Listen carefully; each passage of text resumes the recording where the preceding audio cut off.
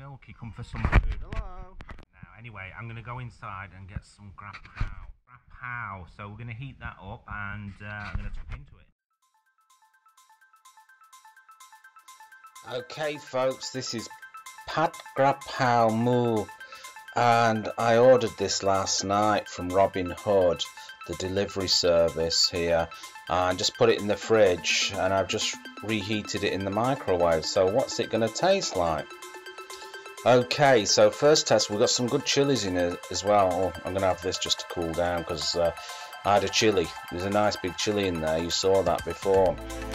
So okay, it's very good. I've added extra chilies to it as well, and a little bit of that fish sauce in the packet, so that's kind of flavoured it up a little bit.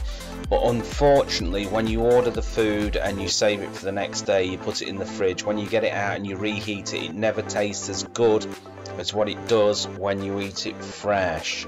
And to tell you the truth, this is very tasty, but because of that, it doesn't taste, it's lost about 10% of its taste, I would say, but it's still very delicious, you know, so you're best eating it when you get it, don't save it.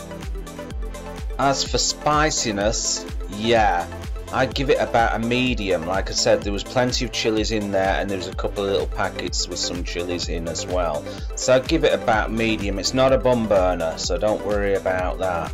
And I think this was about 50 baht or something like that from Robinhood. There's various restaurants. When you order off Robinhood, you know, you can get it from different restaurants. My wife always does it for me, so she knows more about it than me. There we go, clean the plate.